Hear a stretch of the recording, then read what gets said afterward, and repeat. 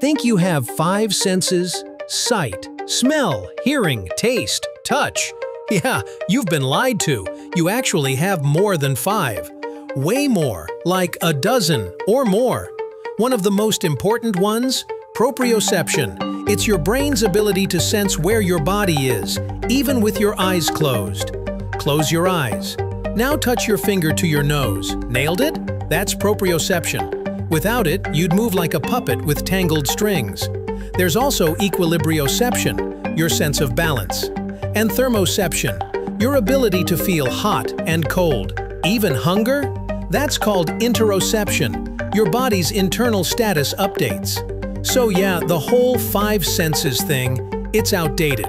You don't just see, hear, smell, taste, and touch. You balance, position, regulate, and feel. Your body is running a whole network of senses.